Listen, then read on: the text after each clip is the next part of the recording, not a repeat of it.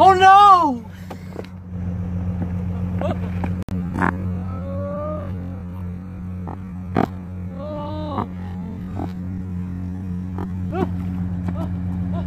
Help! I need help!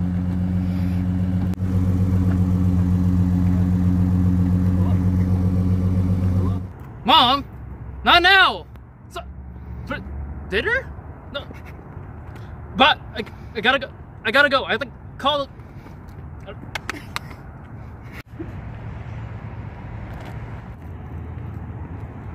Is this 911? I have an emergency. There was a crash here. There was a guy with a very amazing body. But never mind that. Can you send help? He's like keeling over dead in his car. I'm What do you guys got? You got a 25-year-old male, BP 140/90, and heart rate 120. Post FDA. A GCS of 15. He's alert and oriented. His respiratory rate is 28, and his labs are 90%. Why was that guy flexing in the middle of the street? Oh. Ready? 1, 2, 3. Oh. Hey, bud, can you tell me your name? Luke. All right, Luke, are you having any pain right now? Yeah. Where at? My arm and my chest. It hurts. Okay. I can't even breathe. Are you having any shortness of breath with that then? Yes. Okay. All right, so I'm gonna go ahead and order EKG, CBC. Let's get an X-ray on his left forearm and his neck.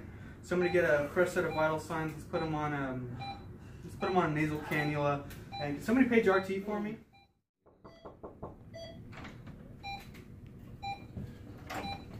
How's it going, Mr. Laney? We're the Kyles from RT. And we're here to give you your physical assessment. How you doing today? Okay.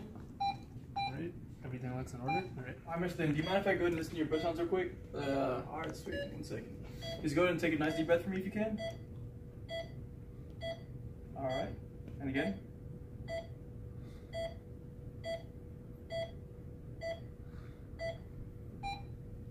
Excuse my reach read. You think you can scoot lead forward for you a little bit if you can? Oh, perfect. Just like that. Nice deep breath. Perfect. All right. You good? I'm in so much pain. One more time. All right. Go and lie back down for me quick. All right. All right. So your breath sounds pretty normal to me. So we're gonna take off this blood pressure cuff so it doesn't get in the way. So now we're gonna perform chest percussions. So here, let me do this. Okay. Right, this side. And this side. Just a little bit of a reach around. So your percussion note feels pretty good. All right, Mr. Laney. Good news.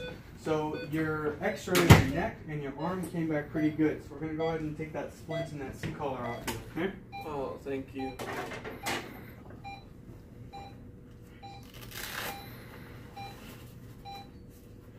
Oh, Let's leave that on. Is that oxygen helping you out at all? I don't know. Okay.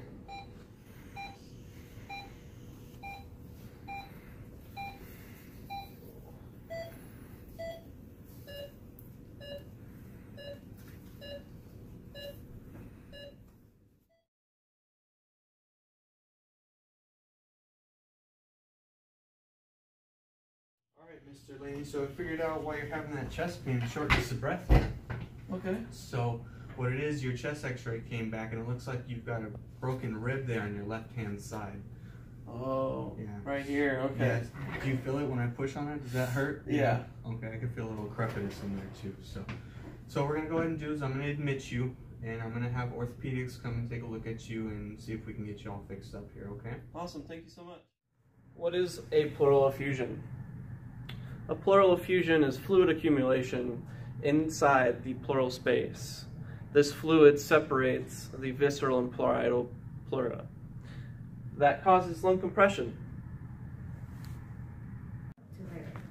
So, let's talk about anatomic alterations. So the major pathologic and anatomical structural changes that occur with pleural effusions are atelectasis, lung compression, and the compression of the great veins, which then causes a decrease in cardiac venous return. So, how the patient will present. So, some major vital signs that include are tachycardia, tachypnea, and hypertension. Usually, some early signs and symptoms for your patient are chest pressure, pleuritic chest pain, non-productive dry cough, and dyspnea. And usually, all your patients are cyanotic.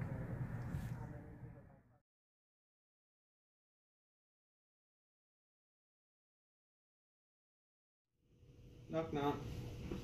Hey, Mr. Laney. Hi. Dr. Benelli again.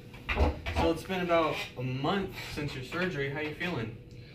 You know, I'm feeling not too good. I still am short of breath and still a little bit of lightheadedness and just overall chest pain. Okay, did that just come on all of a sudden, or has that been like progressively getting worse? It's progressively been getting worse. Okay. Okay, how about that rib fracture? How does that rib feel?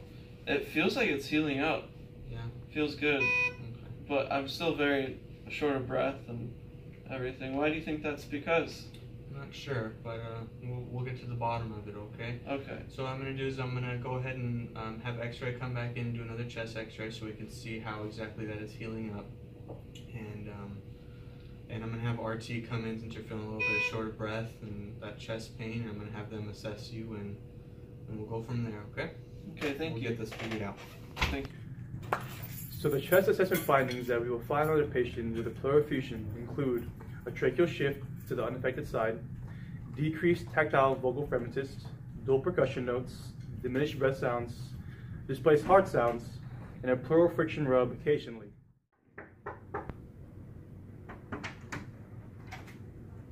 Mr. Laney. I'm Kyle from Respiratory, and I'm here to assess you. May I check your game badge? Yeah. Make sure you're all right, Laney. All right. Put this pulse ox on. Check your vitals. So, go. All right. So may I check your lungs to see if there's any like sort of sounds? So, take it in.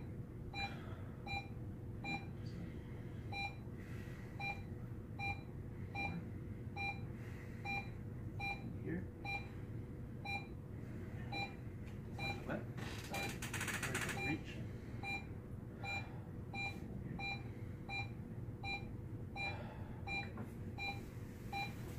So it sounds like you have some diminished breath sounds in your left side. And now I'm going to perform some percussions. So just do this.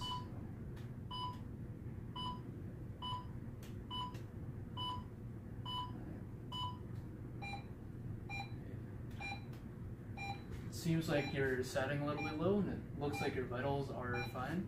So I'm gonna put you on a nasal cannula. Okay. So I'm gonna put you on 2 liters nasal cannula. So let me.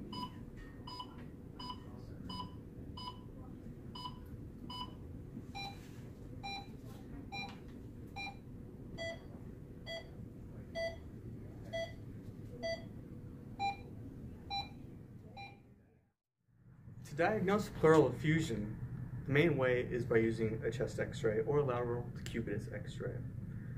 In the x-ray, we will see blunting of costophrenic angles, a fluid level on the affected side. We'll see depressed diaphragm, a mediastinal shift possibly to the affected side, atelectasis, and a meniscus sign. Dr. Benelli, it looks like Mr. Laney over here has diminished breath sounds in his left side, and also he has a dual percussion note. Did you get the chest x-ray? I know, let's check.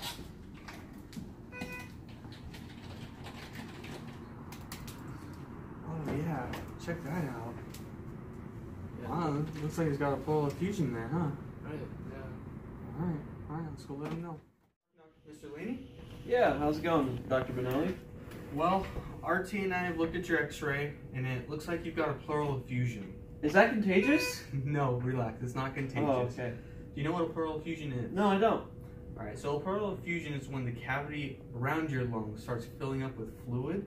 That's going to cause a little bit of compression on your lungs. And since yours is moderate, so it has about 500 to 1500 milliliters of fluid in there, you can imagine that's going to cause a compression on your lungs, and that's what's causing your shortness of breath, most likely. Oh. Alright, so Okay. I want to admit you again, unfortunately, and keep an eye on it for a little bit and see what our treatment options are from there, okay? I might have to do a thoracentesis, which would be, I would have to stick a needle in that sac to take the fluid out. Ow! Yeah, it's pretty painful, so I want to avoid that as best as possible, so that's why I want to admit you and keep an eye on it for a little bit. Okay. And then another possible treatment option is what's known as a pleurodesis. So with the pleurodesis, I would put some medication into that sac. The most common one is known as talc, and that's going to stop any more fluid from leaking into that sac. Oh wow, okay. Alright, so we're gonna admit you and keep an eye on you and go from there. Okay. Thank you, Dr. Benelli. You're welcome. Prognosis. So the prognosis of the patient varies in accordance to the underlying cause of the pleural effusion. If the pleural effusion is caused by heart failure, for example, we would give the patient Lasix to help resolve the problem. However, if the pleural effusion is caused by infection, we would give them antibiotics to reverse the infection. Okay, so there are two types of pleural effusions. You have transudates and you have exudates. For transudates, it is the fluid from pulmonary capillaries that moves into the pleural space, and usually it is thin and watery and also has few blood cells and has little to no protein in it. And on the other hand, we have exudates. And so what exudates are is the pleural spaces are diseased. They're usually caused by inflammation, infection, or malignancy. And they also have fluid with high protein content. They have a great deal of cellular debris. And also these values classified as an exudate if the pleural fluid protein is greater than 2.9 grams per deciliter. You also have your pleural fluid cholesterol, which is greater than 45 mg per deciliter, and you have your pleural fluid lactate dehydrogenase, which is greater than 60% of your upper limit of serum. So the ABG results for a small pleural effusion are an acute respiratory alkalosis. But for a large pleural effusion, it's going to be an acute respiratory acidosis. And for PFT findings, they indicate that this disorder is a restrictive disorder, or that they have decreased lung volumes. Yeah!